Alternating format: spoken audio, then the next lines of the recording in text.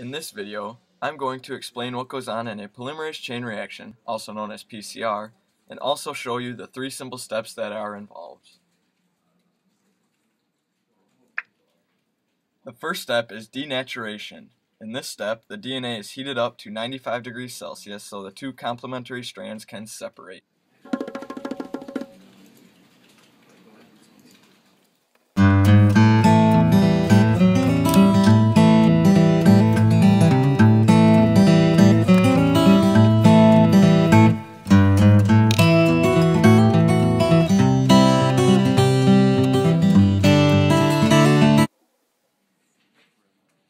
In the second step, annealing, the sample is cooled down to about 55 degrees Celsius.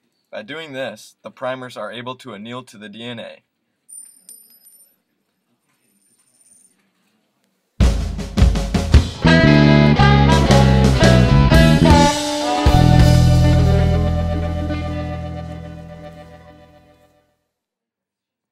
Finally, in the last step of the cycle, extension, the DNA is heated back up to around 72 degrees Celsius. The primers are then able to be extended down the strand by DNA polymerase. This completes the new strand of DNA.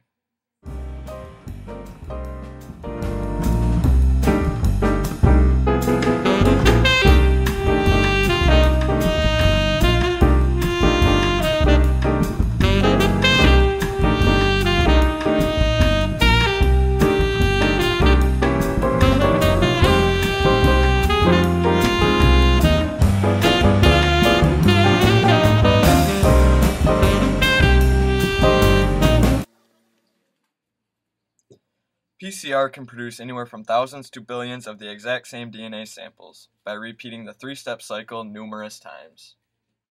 And that is how PCR works using three simple steps.